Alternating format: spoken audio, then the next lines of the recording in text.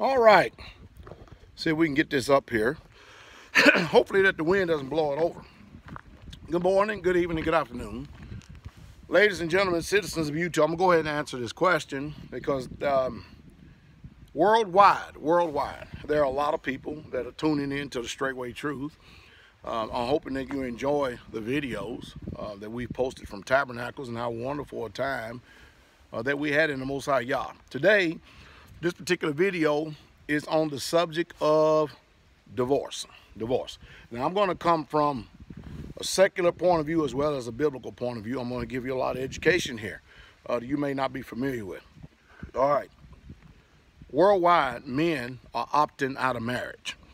When I say they're opting out of marriage, I'm talking about marriage from a secular perspective and point of view where the government has influence over your union.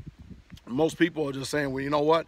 This is just simply, especially men, they're saying this is just simply not in my best interest because when I go into the court system, I am the one that feels like that I'm being raped because, I mean, after all, if my wife decides to go out and commit adultery on me or she decides to leave me, no matter what, the system always sides with her.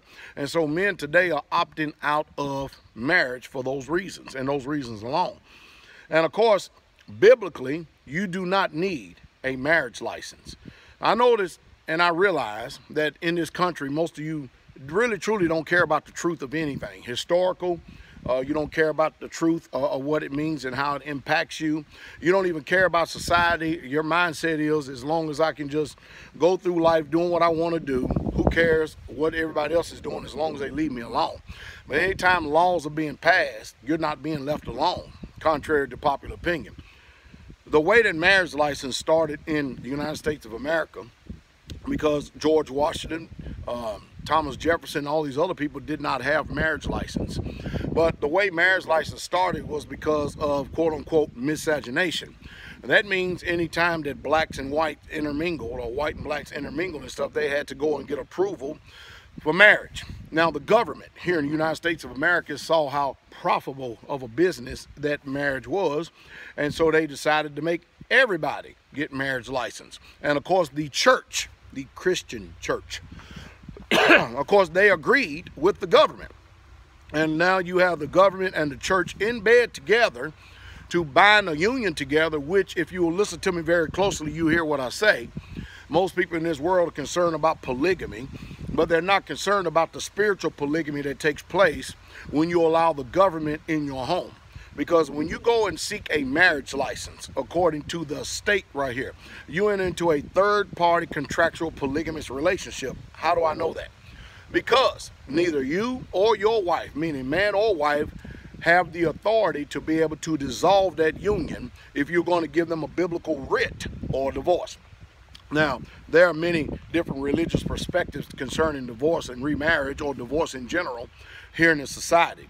The church speaks and the church says that you cannot get a divorce under any circumstances. And if you do get a divorce, you have to remain unmarried. Now, that is theologically flawed. That is a false doctrine that has been perpetuated because of a few New Testament scriptures that is taken out of context. But I assure you, that has no leg to stand on, especially when you come from the instructions, which is the law. The whole Bible has a basis of what law is.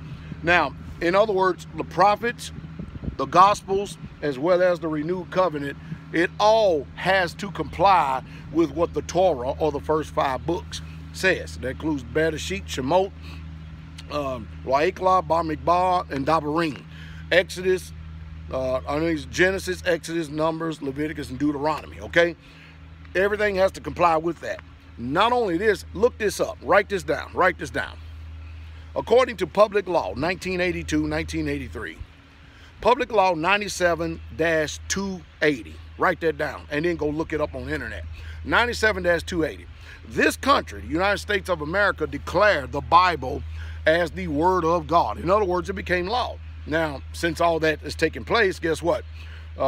We've seen that we have some Supreme Court so-called justices, suited and booted, that has actually defied that law when they open up the door to homosexual marriage, because the Torah, or the instructions, is very clear. So what's happening today? Well, people are redefining what the Bible has to say, because according to Jeremiah 8:8, the pen of the scribes are in vain. You need to go check these things out and check behind me. But keeping with the subject of divorce, men are opting out of it because it's just not in their best interest and it's not to their benefit. And I suggest to you, and I'm only going to make a suggestion because that's all I can do, you do not need a marriage license in order to be married. Now, if you choose to get a secular marriage license, meaning from the state, you're the one's going to have to determine if it's a benefit for you, because there are certain perks that come with it. Most of it has to do with if your spouse dies, Social Security could probably be given to you, or you can declare them on taxes if you're a W-2 or second-class wage earner. There are many perks as far as that goes, and they will comply, and they will give you perks for it. But you have to ask yourself, is it really truly in your advantage? Now, what I would suggest is if you would just change your mind and learn how to rethink and retrain yourself, rather than what the school system, the public food system, as well as this society has taught you how to think, then you could probably independently function outside of the scope of what they have told you, and do it in peace and happiness. And not only that, but still even have an inheritance left up and laid up for your family, even if you die prematurely. But divorce does not benefit men whatsoever at all in this society, because the United States of America is a matriarchal society. It's not a patriarchal society. This is a society where women rule, period, and the laws enforcing it. And men, those who are men and have testicular fortitude and a stomach to realize what they are and who they are, will not allow, not only the system, but will not allow any woman to run over them. Now, we see that here in America, that you stand a 72% chance of being divorced if you get married, according to the state out there. 72% of all people, be they Christian, pagan, monotheistic, mixed polytheistic, Satanists, or whoever it is, you stand a 72% chance of getting divorced. That's from the church, people who say they believe in Jesus Christ, all the way across the board. And you have to ask yourself the question, do you want to participate in that? Now, if you would just be a man and woman of your word, and you write your own contract, and you say your own vows towards each other, and then, of course, marriage is sealed by consummation. If you go do that and you live out your days in peace, and be a man of your word, be impeccable, and be a woman of your word, be impeccable. And mind you, you're talking to a man right here, or you're listening to a man right here who has been married to my first wife for over 33 years. All right, and I put it like that because of the translation in 1 Timothy, as well as over in Titus, which definitely needs to be looked behind in order to get clarity and comprehension and understanding, because many of you out there are on your second wife, or third wife, or fourth wife, and many of you women on your second husband, or third husband, or fourth husband, while they're yet still alive, if you follow the Christian doctrine. But if you want peace, contentment, and happiness, if you want to be able, especially as a man, to be able to patriarch in your family and to have the rule over your family, and you want to be able to govern your family as you see fit and see will, and as you see fit and as you will, excuse me, you want to do everything you can to keep the government out of your house and the government out of your bedroom, and exercise all of your rights, your inalienable rights, your unalienable rights that is granted to you by the Creator of the universe, simply for the mere fact that you breathe, that you live and you breathe. Now, I hate to say this.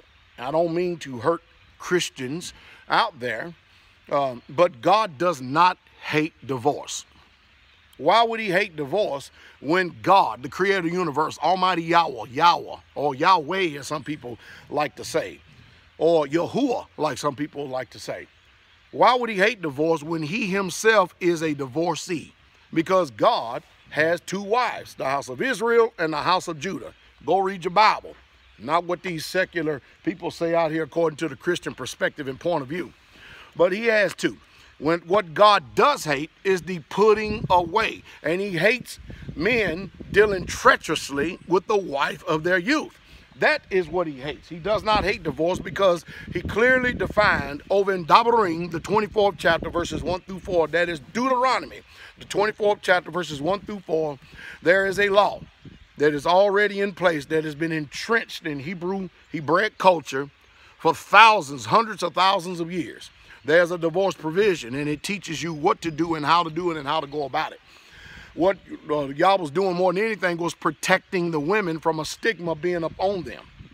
You see, in the day, women didn't have the option to go out and to have the state on their side and take a man for over half of what he has.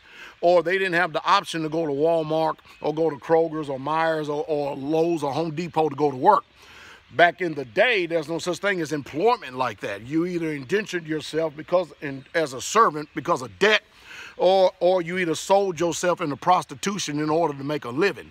That's what literally happened, especially if you did not have, according to the Lafayette law, if you did not have a kinsman that would redeem you. Now, I realize that I'm saying a lot right now that flies all in the face of traditional Christianity and traditional formats and the way things, at least the people where they think it ought to be. That's because people are more interested in philosophies. They're more interested in traditions than they are the truth of Yah's word and what his word has to say. But I hope that you're hearing me in this day and hour.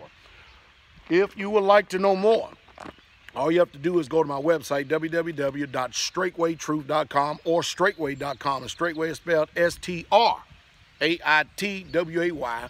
Or you go to online-church.org every Tuesday at 7 p.m. or every Saturday at 11 a.m. Central Standard Time. You can hear a lot of these truths. I'll include a lot of information down below if you'd like to know more, but I'll assure you, the way this society has presented things to us is a fabricated pseudo lie. Also, the way that the church has presented things to us is a fabricated pseudo lie. They bank on you in living in ignorance, and they bank on you not reading and studying and becoming a student of that word or a disciple. They want you to continue to be operating after the paradigm of this country and this world so they can keep their finger and their influence on the back of you and keep you in slavery.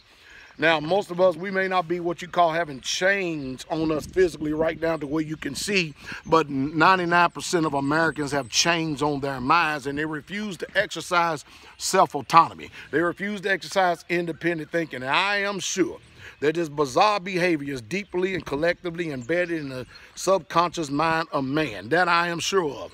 And I am under no illusion whatsoever at all that anything that I've said in this video will motivate, nor will I think or do I ever believe it would deter anybody from the course that they're presently on, unless you have the Holy Spirit and the power of Yah working in your life that will consciously wake you up out of sleep, consider things that what I've just said, and hopefully the Most High Yah will give you understanding. But if you are divorced, the truth is you can be remarried, contrary to religion. If you are divorced, all right, or divorcee and stuff, all right, follow me? There are certain rights and granted and privileges that are granted you according to the Torah, but you have to live in a tribal, an ecclesiastical tribal environment, not a secular environment. Now remember, you cannot serve two masters. To whomsoever you yield your member servants to obey, that's whose servants you are. So again, the church has been in bed with the government, and the government is in bed with the church, and they have contracted you, and they have used contracts, and they have used these deceiving contracts to bind you to it and to take you away from the creator universe, from your liberties. The right to life, liberty, and property, which they redefine as life, liberty, and the pursuit of happiness. Life, liberty, and property. Now, I've said a lot. I hope that I brought clarity to you. I'm sure that many of you are going to leave even more so in a confused state. But however, if there's someone out there that would love to disagree, you're a theological professor, or you're a pastor of a pretty large organization where people actually, you have influence, and you have the people as proof of the seal of your apostleship or your pastorship, I'll be more than happy to have an open discussion and an open recorded debate worldwide, as long as the whole world can see it, at your place of choosing. And that's the truth, and that is the true straight way. Y'all have a wonderful, wonderful day. I am going to get back out here to the country life, because those wild turkeys over there, which you see me kept looking over there through the video, is got my attention.